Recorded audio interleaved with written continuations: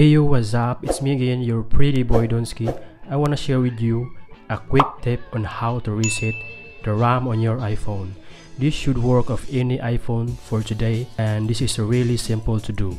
The reason why you might to do this, because maybe your cell phone might acting laggy, weird, or maybe acting slow, and you have no idea. First things first, you wanna try this to reset your RAM in your iPhone.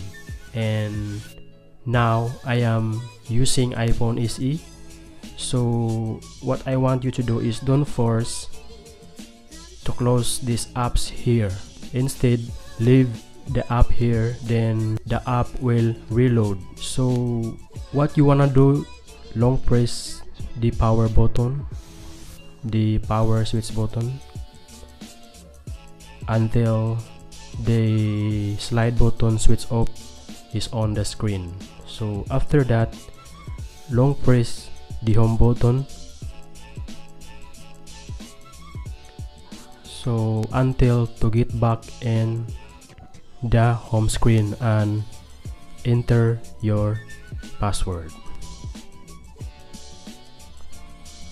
Now let's go back in the home screen. If you want to check if it's work or not, just double tap the home button and tap the app you want to reload. So as you can see, the app was here, and choose the app you want to reload. Yes, you can see the app of calculator was reload fast. So let's try another one. Let's do the same thing. So try the voice.